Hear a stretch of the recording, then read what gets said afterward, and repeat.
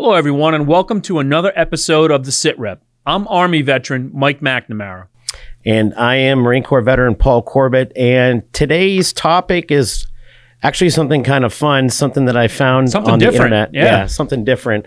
I was cruising around the old interwebs, as some people call it, and I stumbled upon some research that was put together by a law firm. I believe they're out of Florida. Their information and a link to what we're talking about will be in the video description below.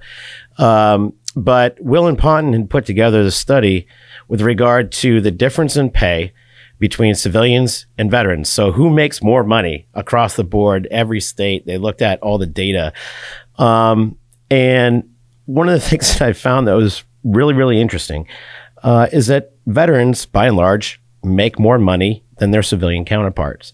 And it's not just a little money, but a lot of money in some instances. So veterans in their 20s, on average, make about $4,000 more a year than their civilian counterparts. Let me jump in real quick if I can interrupt you. Now, when you talk about that, is that just, that's not like, I'm a school teacher, I'm a veteran, you're a school teacher, you're not, so I make $4 grand more than you. It's just, as a 20-year-old veteran, whatever job I'm doing, I'm making about $4,000 more. Is that how the comparison goes? Well, they break it down in a bunch of different ways. Okay. One of the things they look at is just as a conglomerate, the different age groups. Okay. But then they also actually compare apples with apples. So all right. Civilian doctors with doctors who are veterans, which that's also another interesting thing. But we'll talk about that later.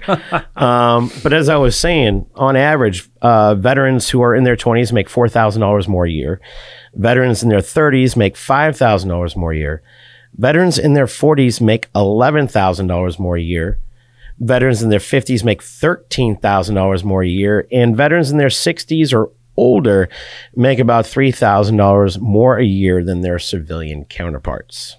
That is fascinating, and you know, you sit here and think, and you're just talking veterans. You're not talking about, you know, okay, I was an officer in the Navy and I was a nuclear engineer, so now I'm out in the civilian world. You're talking about soup to nuts, all job descriptions: Army, Navy, Air Force, Marines, Coast Guard, Space Force. Now, if you know, enlisted officer, warrant officer, if you're a veteran coming out with that military training and military background, whether it be for leadership as well as some really specialty, as you get into some of the specialty jobs you can do in the military, then you're going to make, on average, depending on your age, more money than somebody who never served. Yeah, and I mean, and we were actually, I mean, this is kind of a different topic we were discussing before you ever even got on camera, but we were discussing the fact that a lot of what I think are smart people, especially if they want to go into a trade, they go in the military and learn the trade through the military. And there are some trades and others are being worked on by Congress and other legislative bodies. But, you know, you can come out with not only different clearances to be able to work different types of contracts with the government or different organizations that get government contracts, but you could also have across the board every credential you could possibly need as a welder or as a mechanic. Or you and I have spoken, and you've met the individual, but we have a family friend who went into the Army for communications, and then as he progressed up, got more into the computer side of the house and the IT stuff, and then became a subject matter expert. Well, the Army made him a subject matter expert on the whole COOP plan, which is basically, you know, if this is your headquarters here, whether it even be civilian or whatever, and a hurricane knocks it out, okay, now we move to this location and we can continue to conduct business on the same scale. He became, post 9/11, certified across the board, just like you're saying. Every certification you could have for computer science, you know, through Microsoft or Apple or what have you, you know, the Army sent him to those schools. So now he is extremely marketable, and a lot of people are after him because of the experience, the leadership ability, but more importantly, as you said earlier, all the certifications that they don't have to pay for. He's already got them in his hip pocket. Yeah, that's another thing you don't have to pay for him. And and he's already been doing this for the United States government, for the United States military. And so especially in those type of job situations, a lot of that crosses over very nicely into the civilian sector. Most definitely. For people that are interested, Hill and Ponton also looked at this. Which states on average veterans make the most money? And at the top of this kind of actually surprised me. But at the top of the list is Washington, D.C. On average, veteran makes $103,000 a year. Number 2 is Connecticut with $101,000 a year. New Jersey is number 3 with an average of $98,000 a year. Number 4, Massachusetts with an average salary of $92,000. And Michigan's the last one, or in the top 5, the last of the top 5 at $83,000 a year. But the really interesting thing about Michigan just blew my mind. Because it's an outlier. It's Midwest. Every other state or territory you talked about is predominantly Northeast. Yeah, pretty much. Except for Michigan, which is Midwest, obviously. But the thing about Michigan is that on average, veterans in the state of Michigan make nearly 65% more than civilians do. I don't know why. Yeah, that's amazing. That's something that I'm going to spend more time investigating and looking into just for my own curiosity. It's like, that's a big number. Okay, so I hear what you're saying. And I mean, the unfortunate thing about that, though, in a way, is what you just read is you better like winter in those top 5 states.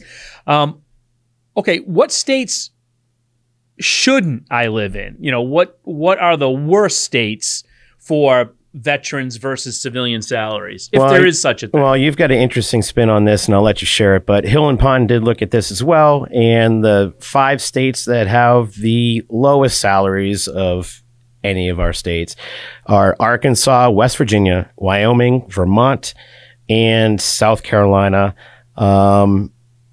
Interestingly, the only state in the entire country where civilians actually make more than veterans do is the state of Kentucky. They make just under 4% more than your average veteran does.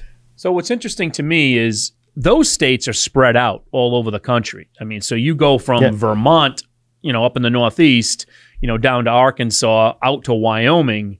But I think as you think about it, maybe except for South Carolina, but they're all more rural states. If you see what I'm saying, Vermont, Wyoming, even Arkansas. I mean, then, you know, where the highest ones are much more, you're talking, you know, Massachusetts, Connecticut, you know, very dense populations, you know, much more so than an Arkansas or especially a Wyoming. I imagine too, I mean, in some of the places like DC, Connecticut, Massachusetts, New Jersey, imagine the career fields there are far more competitive. There's a lot more education. There's a lot. I mean, I don't really want to speculate. Right. I don't know. I know VA benefits. That's what I know. Right.